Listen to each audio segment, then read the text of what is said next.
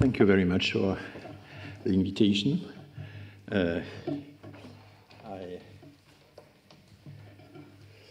My presentation is about the question of the relationship between climate change and migration. And my question is very simple. What do we know exactly?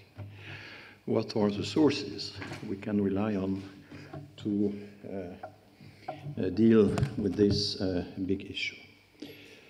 Well, there are, so my presentation is in French, but I shall speak in English. But as you know, the academic English is but a variant of the academic French from the linguistic point of view. So we may observe a huge rise in the number of researches about this nexus between migration and climate change. It's really impressive, and there is a methodological challenge. The best studies I know try to establish a connection, a correlation between two kinds of data on climate change, and most of them, for example, the studies made by economists, are based on satellite images, which show over time the evolution of the use of the soil and the crops and so on. And the second series of data are the population change, which come essentially from the censuses. But of course, the censuses the quality of the censuses is quite variable according to the regions of the world. And in order to be able to establish a correlation between these two kinds of series, you need first a degree of granularity which is rather thin, and you need a sufficient period, a sufficient length of time. Well, let's say 2 decades, for example, 2 intervals between the censuses, since the standard interval between 2 censuses is a decennial interval, which has been, it has an American origin. It comes from the American Constitution, and then it has been widespread. It has been recommended by United Nations, etc. So when you succeed in making this, in making a comparison and an analysis of the 2 time series, what do we observe? What do we? Well, it's rather difficult. The results are not very convincing. It's very difficult to measure the direct incidence of the climate change on international migrations, except, of course, for some island states, for example, in the Pacific or something like that.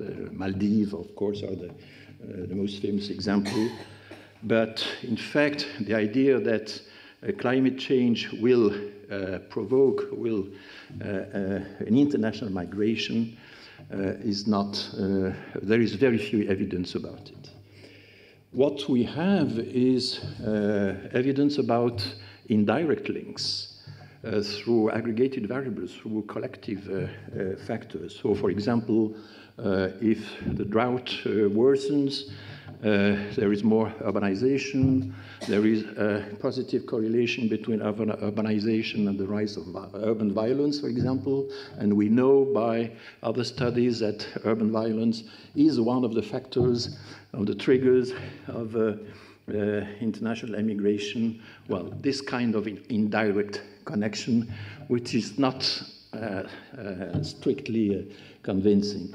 And so some of these studies, for example, Catherine Millock, a Swedish researcher who works in France, has shown that if the drought worsens, there is the people become poorer, and they have less resources to emigrate, because it's important to remind that as a whole, if you look at the world databases about migration, the big matrix which correlates countries of birth with countries of residence. It's not true that the poorer a country is, the more migration there is. It is a hump shape, the correlation shape. And so, of course, the aspiration to migrate is strong in a lot of countries, even in France. 15% more or less of the population, French population, when you ask them, would you like to live in another country on a permanent basis, say yes. So the aspiration is not sufficient. You need some resources to migrate, a minimum of resources.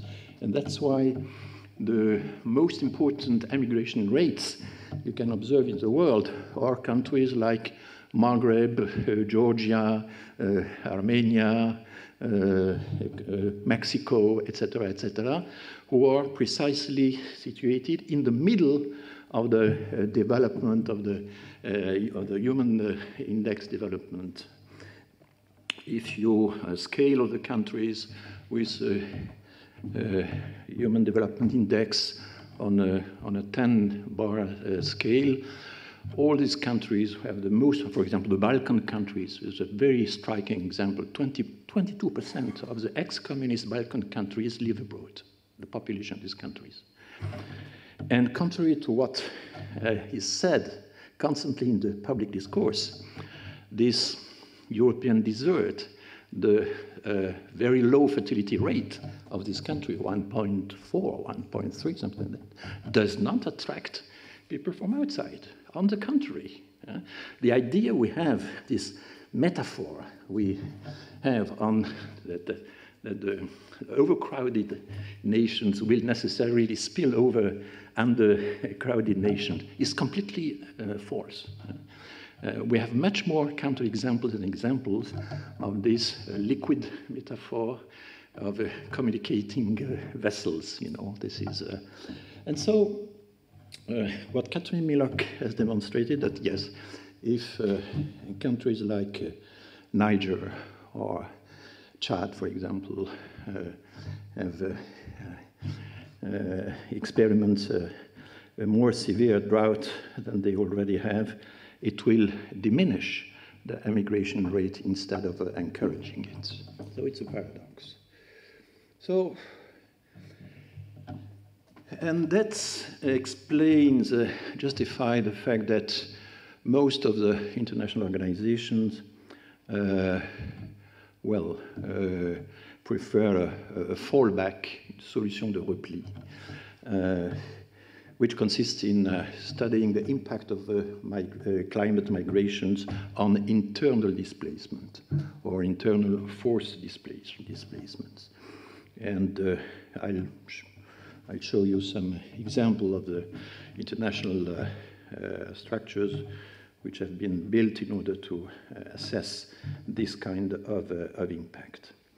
And maybe another factor which explains why there is no very strong interest for the idea of international migrants, climatic international migrants, is the fact that there are very few countries which would be were ready to welcome such migrants, because it's not doesn't correspond to the Geneva Convention, and the Geneva Convention is already fragile, and nobody wants to renegotiate the Geneva Convention. It's too it would be too dangerous for it. Some programs of relocation are discussed within, especially with the OIM, the International Organization of Migration, IOM. There is also the idea that temporary protection could be given, etc. But there are several forums of discussion about it, but it would take too many time to discuss it. So the relationship between migration, international migration, and climate is rather complex. It's also something traditional. If you look at the 19th century, 20th century, in in rural Europe, but also in Africa, in Asia, etc., it was a common pattern that migration was sort of insurance for the populations to counter the variability of the climate, to counter the volatility of the agricultural returns, and by several ways, or multi-activity, pluri-activity. During one period in the year, the people of the mountains, for example, could migrate to the plains, to the cities, etc., or delegating one member of the family to bring additional resources in order to smoothen the volatility of resources in this country. So the migration as an insurance, the migration as an adaptation to the difficulties raised by the climate is clear. And I began my career in Bolivia, in the Andes, in Indian communities, and I was very struck by the fact that an important fraction of the population, local population, well, they had several strategies. One of the strategies was to diversify the parcels and to distribute the parcels along the ecological stages in order to disperse the dangers. But the other strategy was also to migrate to La Paz, for example, in order to bring additional resources, which was absolutely indispensable. So this is a classical. Was it a climate migration? Was it? Is it voluntary? Is it forced? It's very difficult to determine exactly the category of this migration, which is rather classical. If I consult the existing literature about this question, one of the most detailed report I've discovered is this one, Sandula Verazinge from the Georgetown University, What We Know About Climate Change and Migration. And she concludes that it is too simplistic and inaccurate to suggest that climate change causes human movement. And I think that most of the presentation we've heard this morning are on the same line. So the reason is that many other causes interact, political, economic, social, demographic. You see, French is the same language as English. And the selection bias of migrants, the selection at the departure, the vulnerability factors, all these kind of things are intricated.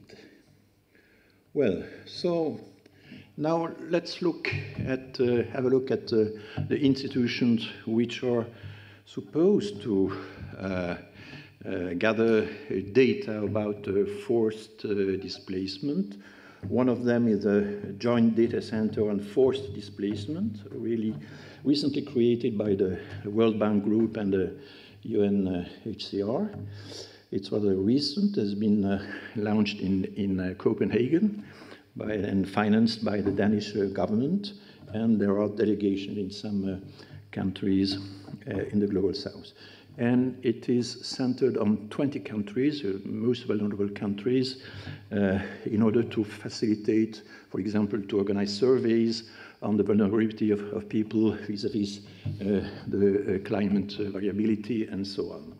But they don't have in their database, they don't take stock really of the impact of climate migration, on the climate change on migration.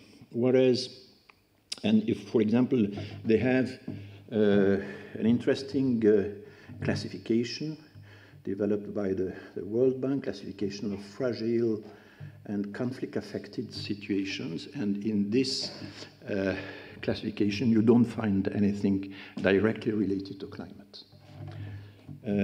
Now, more interesting institution for our purpose is IDMC, Internal Displacement Monitoring Center, which has been created by the Norwegian Refugee Council, more than 20 years ago. It's one of the members of the task force on the forced displacement, created by the COP21. and the other members are HCR, Red Cross, IOM, and so on.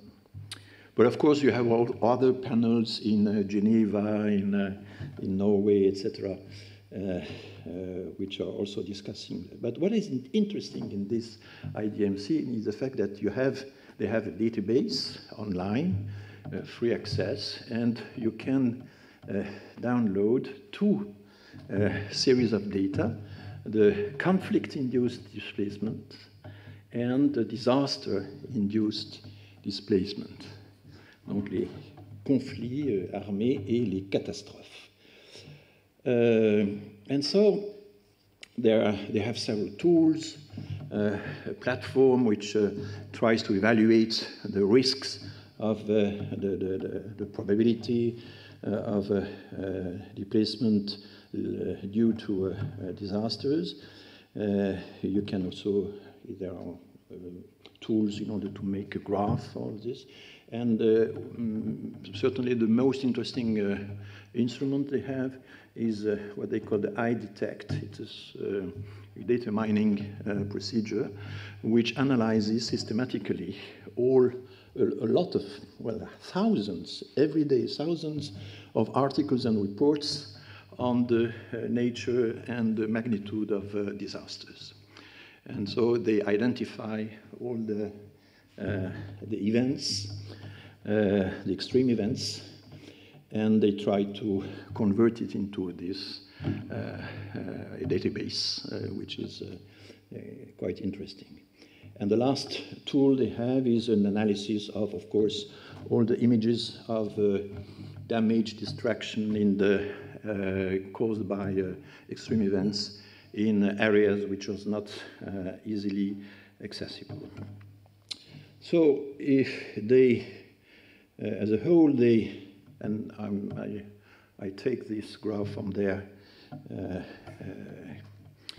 own presentation, they combine a vast sample of sources, a vast spectrum of sources from national local authorities, media, civil society, so the NGOs are here, international organization, the Red Cross or Red Crescent, private sector, etc. So this is really quite impressive effort to gather, to collect information about the existence and magnitude of catastrophic events.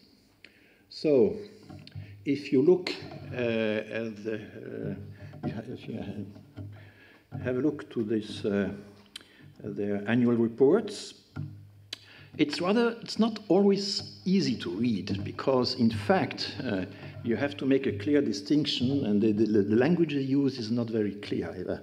As a demographer, it is my feeling, because you have a statistic about the new displacement in the year Y, okay, and but also a stock. They take stock of the total number of persons displaced at the end of the year. So this is exactly the equivalent of the distinction between flows and stocks in demography, or, of course, incidence and prevalence. But what is striking in this kind of data is that the flows in one year are very often more important than the stock at the end of the year, which seems rather, because in fact, let's take an example. If you had huge floods in China, the Chinese authority consider that all the people that have displaced in order to prevent the population from the predictable flood corresponds to this displacement. And then after the flood, people come back to their housings. And so this kind of displacement is included in the calculation in the census by the Chinese authorities. Well, once you have understood, you have caught this, the way it is classified, what are the results? And this is a graph of mine, but directly taken from the data. And I have superposed in two layers. The number is millions of people and this is assets, les données de stock, data of stock data, due to conflicts, induced by conflicts, and the other by catastrophe. And you see that despite all the efforts made to analyze, to identify the forced displacement due to environmental events, it represents more or less 1/8 of the total number of displacement, more or less. This is a scale of the. This is a classification of the. This is the top 38, and this top 38 include 90% of all the world total of displaced persons. So it's rather comprehensive. You see that Syria, Congo, Colombia, Afghanistan, Yemen, Somalia, so you see all these countries in conflict.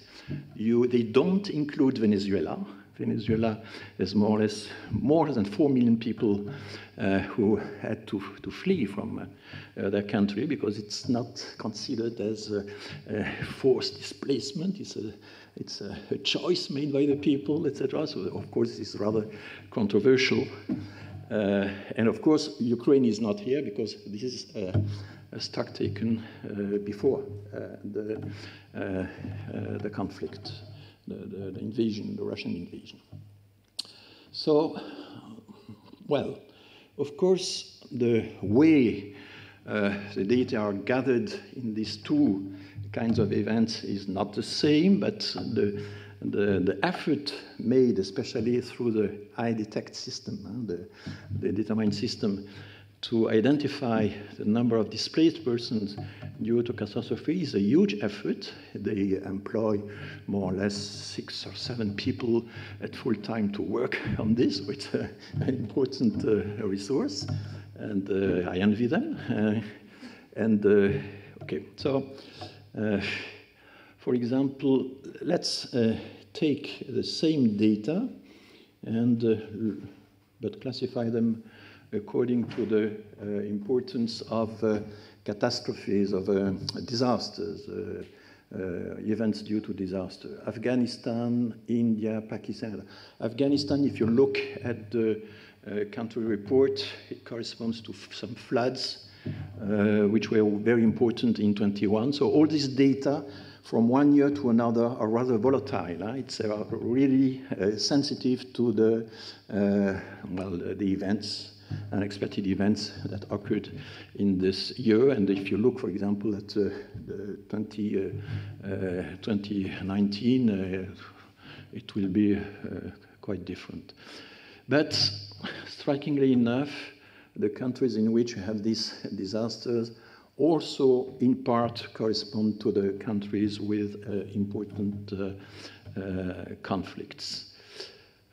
Well, it's, of course, this kind of database raises more questions than it asks, that it gives answers. According to the last summaries, to the last annual reports, in 2020, there were 59 million people with this status of internal displaced.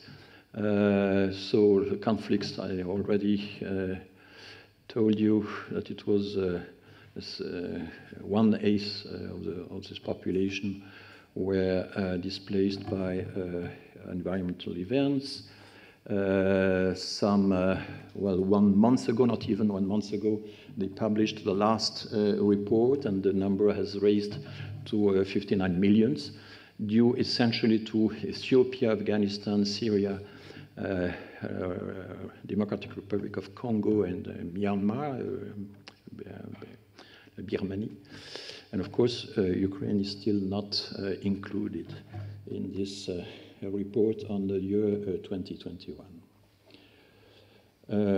This is the report, last report, published in May 22. And this is a map they publish in their report or in the press conference. And of course, the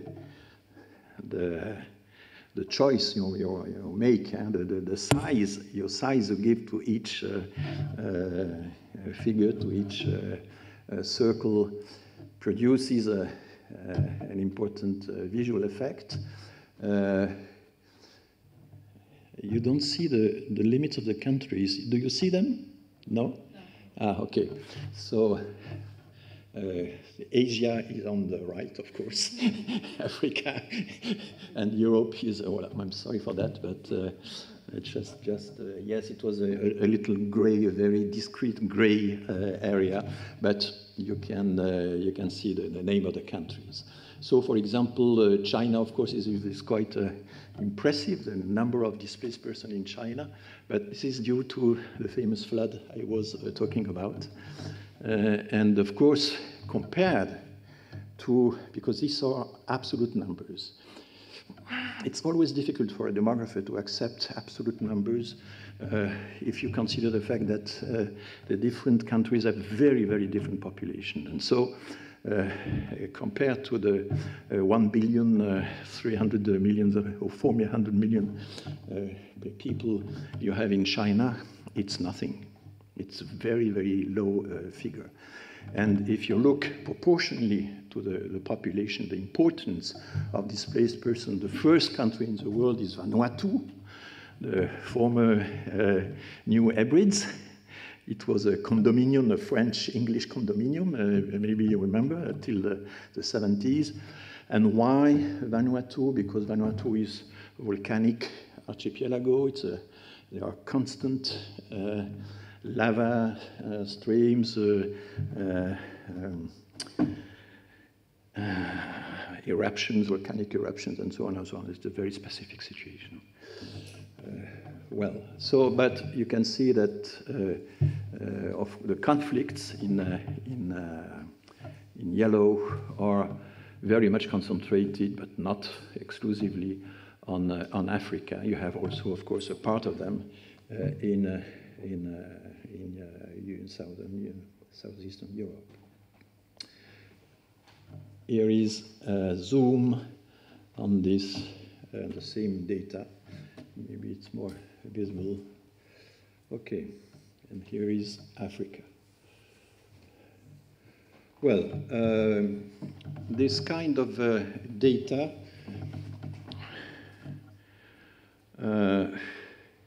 they also publish a balance of a summary of the relative importance of conflicts, continent by continent, or region by region. And Sub-Saharan Africa is, of course, the most represented region. But I will just finish on this is my last slide, on the typology they use to identify the natural hazards. And you can see that the geophysical, it's an interesting question. Huh? Earthquakes have nothing to do with climate. Earthquake may have an impact on climate, very important earthquake in the past, and then volcanic eruptions may have volcanic eruptions particularly may have an impact on climate. But in fact, this you should make a distinction between environmental migration and climatic migration. Climate migration is a subpart of the whole environmental migration. And the relative importance of this, every kind of migration can be represented this way. So these are the new movements registered in this year, in the last year, and they have classified under the climate rubric section the storm, floods, wildfires, droughts, éboulements, avalanche, etc. And surprisingly enough, the heat waves, canicule, represent a very slight fraction of all this classification. Well, this This was a modest presentation. I just wanted to give you an idea of the sources we have. But the main conclusion I'm drawing from this is that by now, migrations due to conflicts, to war, to foreign interventions, etc., are much more important than migrations due to climate. There is a myth about the massive climate migration that we would expect in the next decades. There is, and it would be very much interesting to make the history of this myth, to study this myth, why it is so easily widespread, why the public opinion and whatever the political streams are so attached to this idea that we'll have to expect massive migration.